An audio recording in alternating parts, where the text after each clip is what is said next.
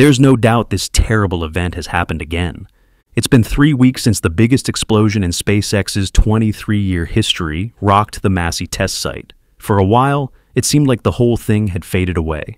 But no, the rumors are only getting louder. There's growing speculation that something's off, and that SpaceX could be keeping certain details under wraps. Even worse, some believe this wasn't just an accident at all, but a case of internal sabotage, a suspicious déjà vu of what happened 9 years ago. So, was it just a technical failure, or something much darker? And how will SpaceX deal with this issue? Let's break down on today's episode of Alpha Tech. Elon Musk has always been a lightning rod for both passionate fans and fierce critics, all thanks to his bold personality, unfiltered communication style, and his wild dream of sending humanity to Mars. His way of speaking is often provocative, sometimes even confrontational, breaking away from traditional norms. He's not afraid to fire back, even at the president. And while that boldness wins him devoted followers, it also stirs up plenty of controversy. Let's not forget, Musk currently runs some of the most powerful companies on Earth: SpaceX, Starlink, Tesla, X, formerly Twitter, and The Boring Company. So naturally, with that kind of influence, he doesn't just attract haters, he also makes enemies. Real ones, including powerful competitors and shadowy forces we may never see. And things only got more intense when Musk stepped into the world of politics.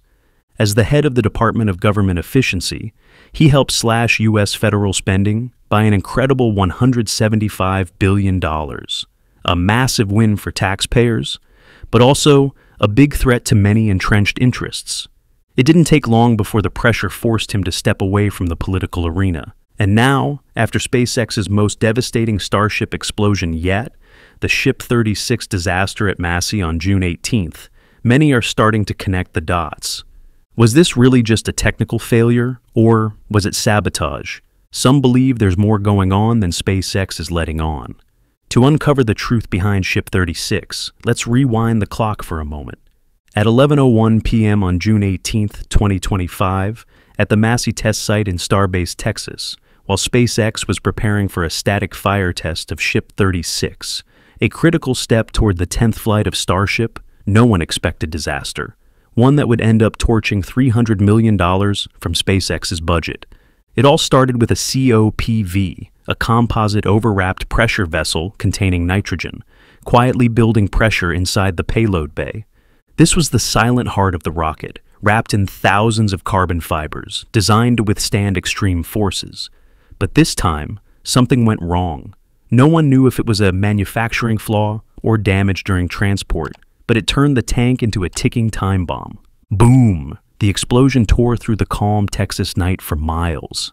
The COPV ruptured, slicing into the liquid methane tank, triggering a catastrophic chain reaction. Flames erupted from within the payload bay, engulfing Ship 36 in seconds, its stainless steel body shredded like paper.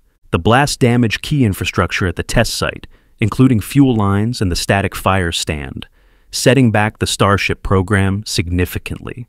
Although SpaceX and Elon Musk officially stated the cause was a faulty COPV, something strange happened just a few days later. On July 5th, witnesses at McGregor site saw thick white smoke pouring into the sky, and moments later, a black object was blasted high into the air. Most believe it was part of a secret COPV test, possibly aimed at recreating the failure that destroyed Ship 36. And judging by the intensity of the test, SpaceX may have found their answer that day. What's unsettling is how much this situation mirrors the sabotage drama that hit ULA 9 years ago.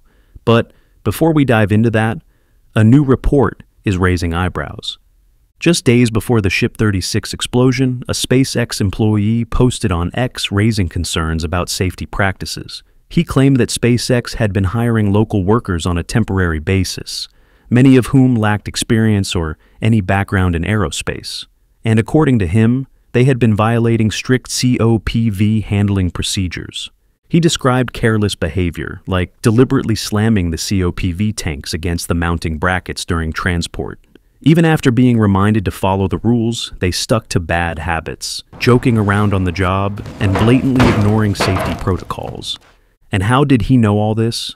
because he was one of only 2 certified COPV inspectors on site, directly responsible for evaluating the condition of each tank before and after installation inside Starship. His job was to log impact reports, assess potential damage, and ensure every COPV met safety standards. But after he flagged these unsafe practices, something strange happened. He was suddenly banned from accessing the payload sections of 2 starships. Frustrated, he shared his story publicly. Now, was this just negligence or something more sinister? Was someone intentionally trying to sabotage SpaceX from within? That part is still unclear. But if true, it may be time for SpaceX to tighten its hiring standards. After all, the company has a lot to lose, especially if news spreads that internal safety procedures were ignored. Sabotage or not, one thing's clear. Everyone working on Starship needs to take this seriously. Because this isn't just another rocket, it's humanity's best shot at reaching Mars. So, what do you think? Was this sabotage? Drop a 1 in the comments if you agree, or share your thoughts below. Let's talk about it. Many people reject the sabotage theory, arguing that the explosion was actually the result of a design flaw in Starship itself. After all, this isn't the first time the vehicle has blown up. Starship has failed 3 times in a row, from integrated test flight 7 to flight 9. But let's take a closer look. Those previous failures happened under extreme conditions during high-speed atmospheric re-entry when the vehicle was being pushed to its absolute limits. This time was different. Ship 36 hadn't even flown yet. It was simply being loaded with propellant in preparation for a static fire test. If this was really a design flaw, then why did Falcon 9, a rocket that's flown 511 successful missions with a 99.4% success rate, suffer a similar issue? Let's not forget, Booster B1067 just set a new record, 29 successful reuses. That's a level of reliability no other rocket on Earth has achieved. What I'm referring to is the incident on September 1st, 2016, over 9 years ago, when a Falcon 9 rocket exploded during preparations for a static fire test at Space Launch Complex 40. At the time, the rocket was carrying the $200 million Amos-6 communications satellite, owned by Israeli company SpaceX. It was set to provide internet coverage to parts of Africa, the Middle East, and Europe, including a contract with Facebook to support their Internet.org initiative. During fueling operations ahead of the test, disaster struck. The explosion originated in the rocket's upper stage, unleashing a massive fireball followed by a series of violent secondary blasts. Within seconds, both the Falcon 9 and the Amos-6 satellite were completely destroyed. Interestingly, the sound of the explosion wasn't what most would expect. According to Professor Daniel M. Nosenchuk of Princeton University, the blast didn't produce a typical detonation shockwave. Instead, it sounded more like a rapid-fire event, a sharp whoosh rather than a deep boom. This unusual signature sparked intense debate. Was this truly an accident, or something more deliberate? Some even suggested the possibility of external sabotage. Nothing like this had ever happened before to what was considered the world's safest rocket. The lack of a clear explanation sent SpaceX engineers down a rabbit hole of theories, hundreds of them. One of the most shocking, that a sniper, possibly hired by a competitor, had fired at the rocket from a distance. The idea was so compelling that even Elon Musk took it seriously. Just hours after the incident, Musk began hinting that something may have struck the rocket mid-fueling. He posted on X, particularly trying to understand the quieter bang sound a few seconds before the fireball goes off. May come from rocket or something else. That one sentence fueled widespread speculation. Other engineers at SpaceX started entertaining the possibility as well, especially since there were some odd details that seemed to support it. The initial explosion occurred roughly 200 feet above the ground, on the rocket's southwest side.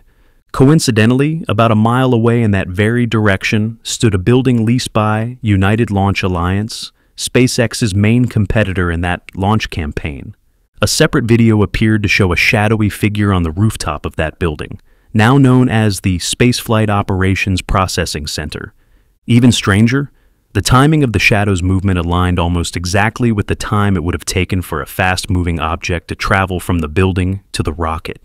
SpaceX quickly requested access to inspect the roof for signs of tampering, but found no conclusive evidence of sabotage. "We actually thought someone had shot the rocket," Musk later revealed in an interview at SpaceX HQ in Hawthorne, California. "We found things that looked like bullet holes, and when we did the math, if someone had used a high-powered rifle and hit the rocket in the right spot, this is exactly what would have happened." But SpaceX didn't stop at the sniper theory. They also considered the possibility of an internal failure. Early signs pointed to something causing one of the helium tanks, located in the rocket's upper stage, to explode. To investigate further, engineers at SpaceX's McGregor test site in Texas tried to recreate the blast. But as SpaceX President Gwynne Shotwell later recalled, "We were having trouble blowing up these tanks." So they went with a more direct method. "We got a rifle," Shotwell said, "and we shot it." To their surprise, the signature on the bottle was just like the signature on the bottle that we recovered. That was an easy test to do. While the full results were never made public, SpaceX ultimately concluded that the explosion was caused by a COPV tank failure. In response, they overhauled both the fueling procedure and the tank design itself. The new COPVs were redesigned to eliminate gaps or folds in the liner, and the helium is now pre-warmed before being loaded into the cryogenic liquid oxygen tanks, a critical change aimed at preventing future disasters. Although the final report found no link to ULA, the relationship between SpaceX and its longtime rival only worsened from there. And it wasn't just paranoia on Musk's part. In the early days of Falcon 9, some ULA employees were reportedly seen driving by SpaceX's rocket development site, mocking their efforts, laughing at the idea that this scrappy startup could ever compete. But the rivalry didn't stop at the launch pad. It spilled into the courtroom. In April 2014, after ULA was awarded an $11 billion sole source contract by the U.S. Air Force to launch high-value military payloads, Musk fired back with a lawsuit. He claimed the deal was unfair, arguing that Falcon 9 could fly those missions at a fraction of the cost of Atlas V or Vulcan Centaur. Musk went so far as to say that the American taxpayer is being ripped off. Eventually, SpaceX and the Air Force reached a settlement. The government agreed to open up certain national security missions to competitive bidding, and over time, SpaceX didn't just compete. That victory paved the way for a series of wins over ULA that continue to this day.